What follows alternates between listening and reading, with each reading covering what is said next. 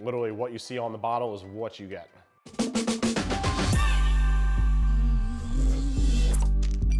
Expert reviews. Today we have Scrappy's bitters in chocolate, orange, and lavender. Easily one of my favorite bitters brands to use. Bitters, as a rule, can be used to flavor any cocktail or non-alcoholic beverage if you like. If you wanted to do a non-alcoholic sparkling water and add just a touch of flavor, you can use bitters.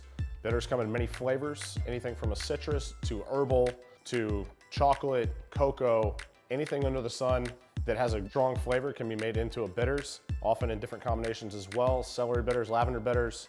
I like to use my orange bitters in old fashions for cocktails. We can also use lavender bitters for gin cocktails at home, but also for sparkling water on the go.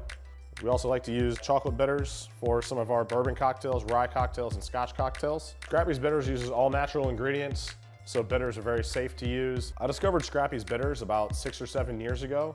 Definitely of the highest quality and the best flavor extraction as far as bitters go in the entire market. I would recommend Scrappy's bitters for anyone truly dedicated to craft cocktails at home or anyone who likes all natural ingredients to flavor their non-alcoholic beverages on the go.